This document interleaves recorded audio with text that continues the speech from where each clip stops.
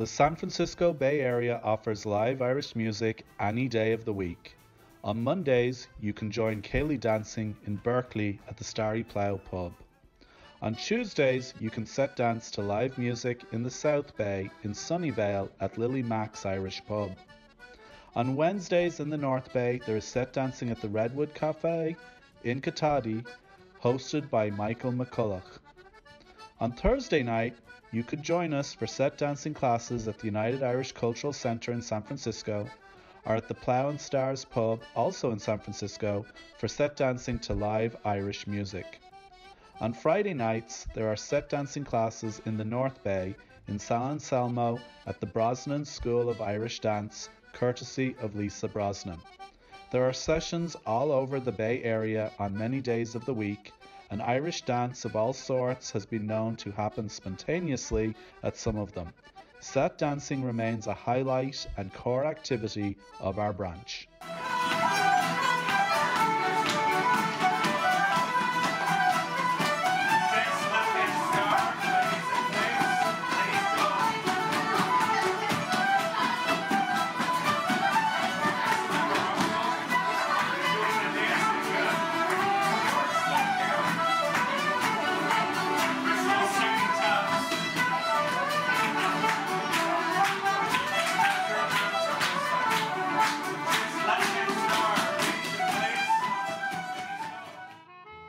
St. Patrick's Day, Iha Hauna, and Christmas were special Ceilidhs. Our travelling Ceilidhs included celebrating the Celtic New Year in Reno, Nevada, entertaining at church dinner dances and local rest homes during the St. Patrick's Day season, and celebrating Kathy Jones's 90th birthday. We auditioned for the San Francisco Ethnic Dance Festival twice, danced at St. Philip's Festival, and were visited by the Straw Boys at Joni and Francie's wedding. Our wonderful musicians Doug Lauder, Julie Horner, and David Chatwich represented Comhaltas as they entertained Irish President Michael D. Higgins in October 2015.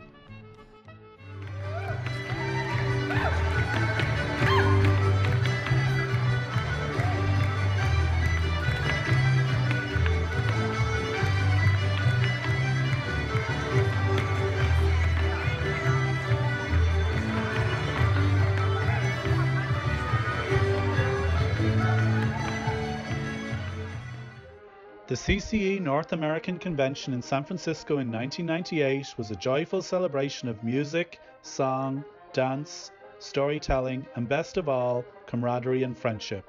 The lobby and halls of the Marriott Hotel rang out day and night with music and laughter. A beautiful story of immigration was played out on stage at the banquet. We were honoured to have CCE Director General Lauras O'Muraku and Una O'Muraku and our great friends Bill and Lily McAvoy as our guests. Jim Belcher and his committee ensured an outstanding weekend for all. I first got involved 20 plus years ago when they were having the convention and they needed some help, and I got a phone call to help them. Got to the hotel at the convention and I got my chairs on a mezzanine, which is an ideal spot, and I taking care of some doorways. And I could see the musicians down in the lobby of the hotel.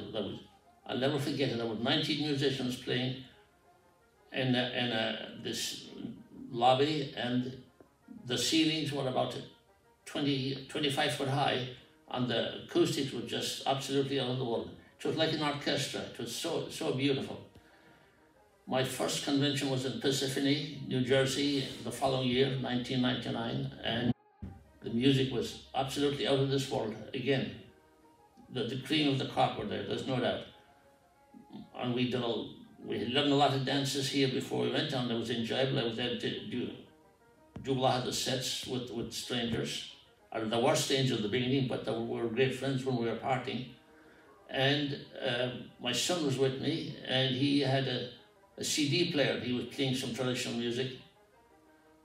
And the room we had were just 1 or 2 floors above a little courtyard, and there was a young guy down there playing his accordion, and they happened to be playing the same tune that my son was playing. So he was finished, my son sticks his head out the window and he shouts down at him, "What is the name of that tune you were playing?" And the guy looked up at him and he said, "It's called Looking Out the Window." December 26, 1985 was the start of our Wren Boys tradition, inspired by our first chairperson, Bridie Riley, to bring entertainment to the residents of her care home, and it became our annual Christmas holiday event. As it grew in popularity, expanding our visits to the homes of the Murphys, Keans, Lundys and Scanlon families and various pubs, we carpooled from place to place with Frank Lynch in his decorated Wrenmobile.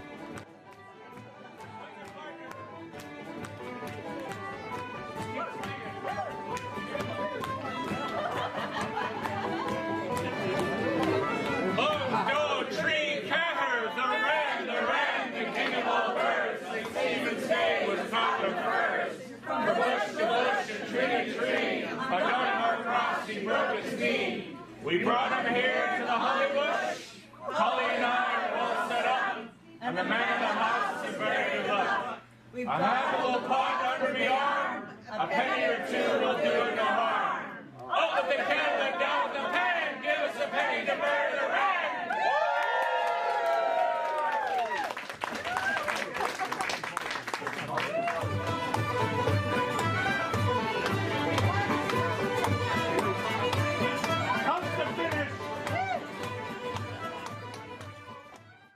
The first monthly evening singing session, organised by Michael Murphy, Nicky Ragsdale and Anne Shack, was held at the Murphy home on 17th Avenue. Soon, Deirdre McNamara and Michael Jones took up the call.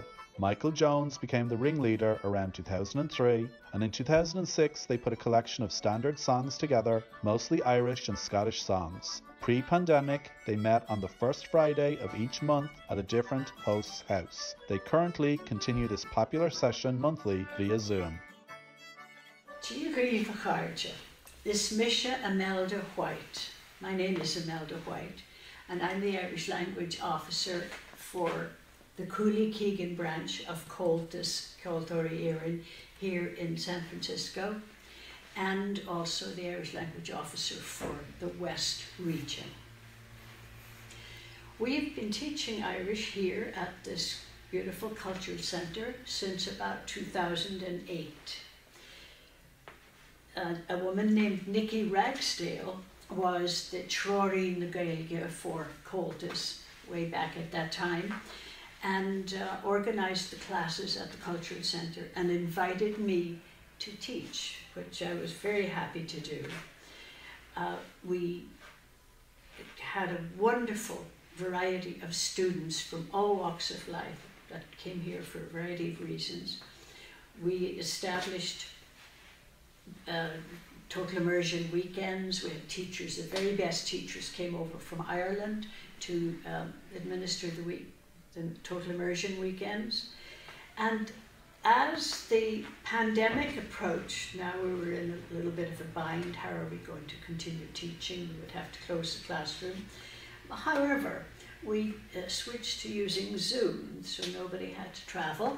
And we have been doing Zoom classes for the past year. And so I've been teaching from my home, and we have even gone further afield by taking courses in Los Angeles, in Canada, and various other locations where the traditional total immersion weeks and weekends would be held. So we have done more through Zoom than maybe just by being in a classroom. And the materials available to us have been amazing. So the language is alive and well at the Irish Cultural Centre in San Francisco. Our branch has had a float in the San Francisco St. Patrick's Day Parade every year since the 1970s. For the past 20 years, Casey Curtin has directed this tradition. The late master craftsman, Pat Joyce, was invaluable in his ability to visualise Casey's ideas and then direct the volunteers to build the float. Connie Lynch choreographs a performance for 16 to 24 dancers and coordinates with the musicians, providing rousing entertainment along the parade route. And the other one was Frank Lynch, further back in Kerry.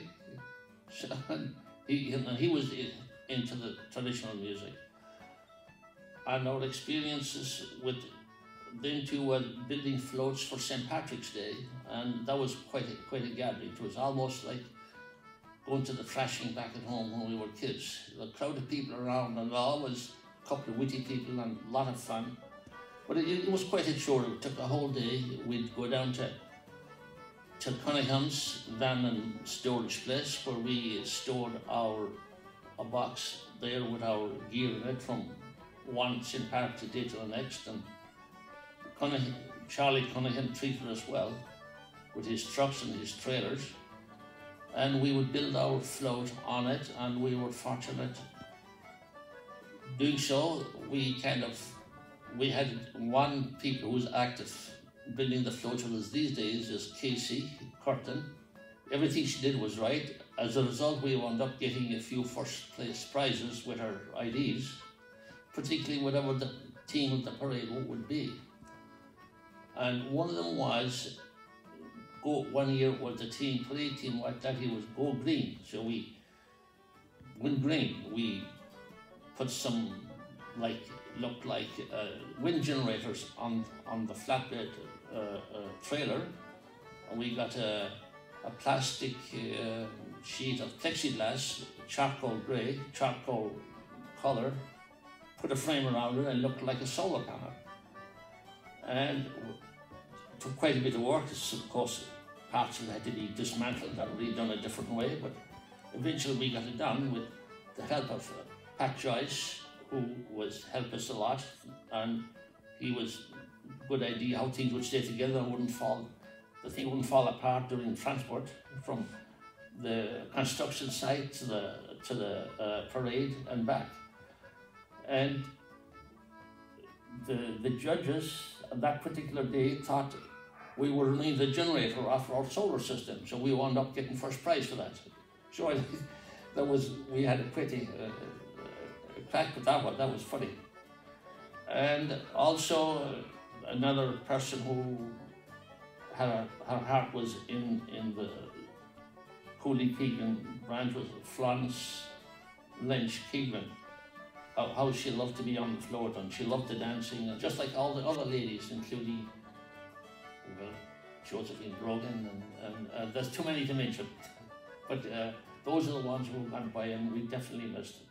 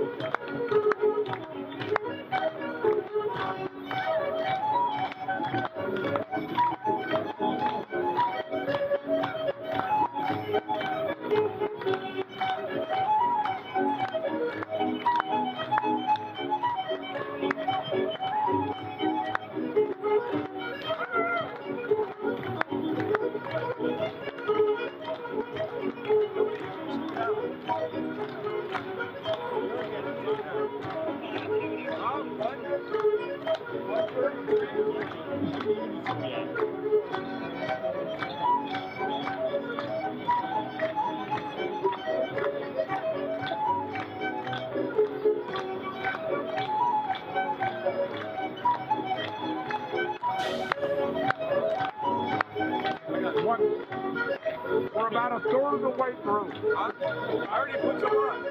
Yeah. Let's just go drink a lot. I'll take some.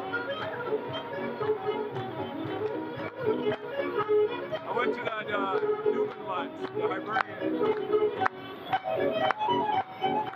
Thank you.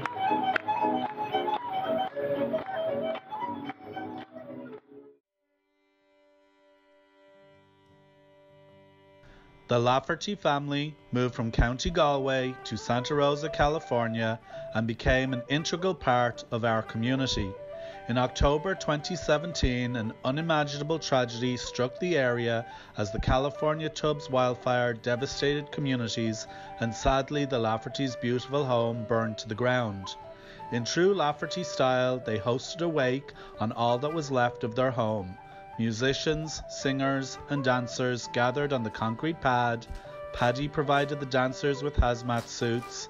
They stepped into their Wellingtons and did a few figures of a set to the rousing live music. It was a great send-off for the old home.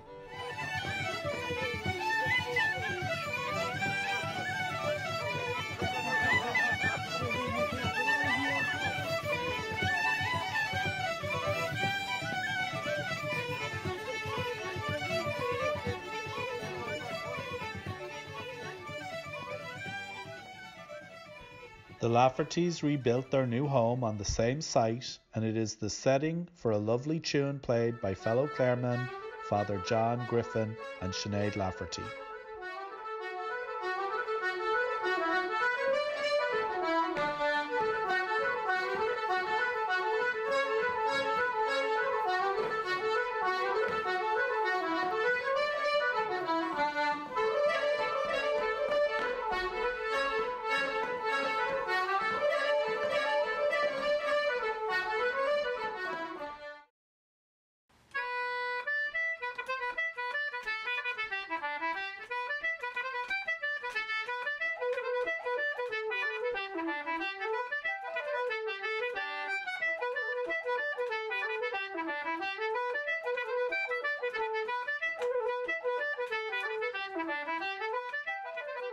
With the onset of the COVID-19 pandemic, we were forced to cancel our 2020 North American Provincial Convention, as well as all Céilís, sessions, meetings and St. Patrick's Day gatherings.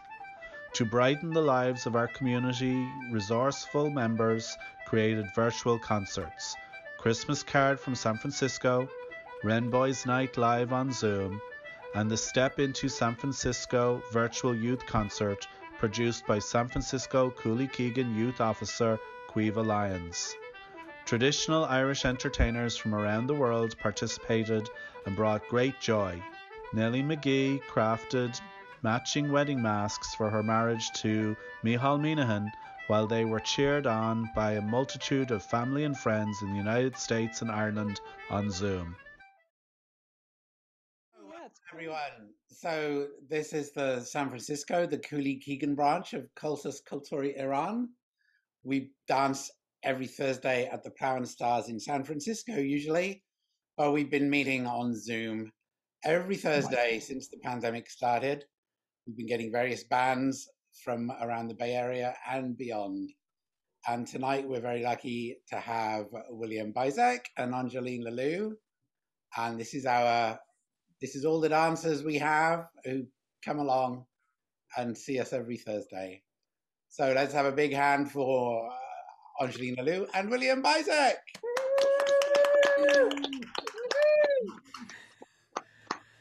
All right, we're going to play a couple of jigs. The first one, technically it's called Up and About in the Morning, but we heard Dave McCourt, the piper from the South Bay, play it a whole bunch of times at O'Flaherty's. And at the Plough. And at the Plough, but mostly at O'Flaherty's. So we call it McCourt's Jig, and it's followed by some hag or other. Old Hag, You've Killed Me. Yeah, that one. Yes.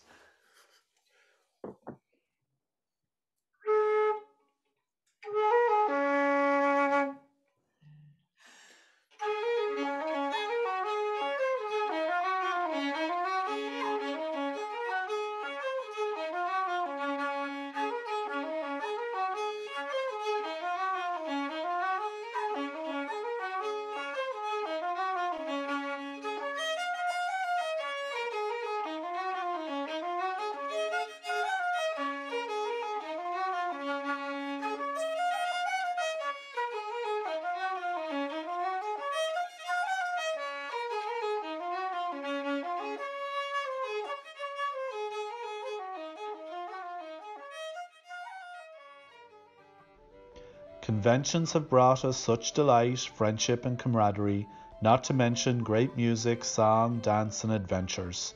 Here is Maureen Brady to explain how all roads lead to San Francisco for the 2022 North American Comhaltas Convention. Hello from San Francisco. I'm Maureen Brady, a member of the board and excited to be a member of our convention committee. We're cautiously optimistic as we move forward with our planning, and we look forward to welcoming you to the Crown Plaza Hotel, April 21st to 24th, 2022, less than a year away. Our hotel is located in Foster City, which is not even a 10-minute drive from SFO. We're lining up workshop leaders, entertainers, and we're so excited to let you know that Pat Murphy will be leading set dancing. John Whelan and his crew will be there, as well as many other entertainers. They are all on board. You can find web updates on our website, cceconvention.com. FleadhFest2022.com. A giant welcome awaits you, and remember, all roads lead to San Francisco, April 21st to 24th, 2022.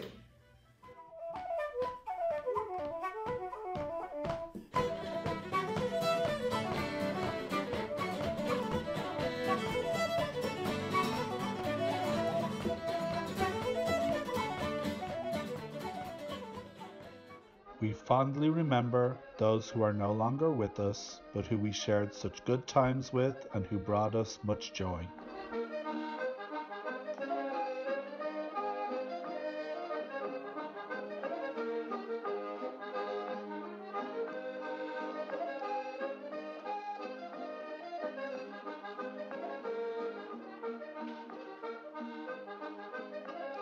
Our sincere thanks to Comhaltas Cultúirí Éireann and all those responsible for their contributions in the production of this video, preserving the living history of our branch.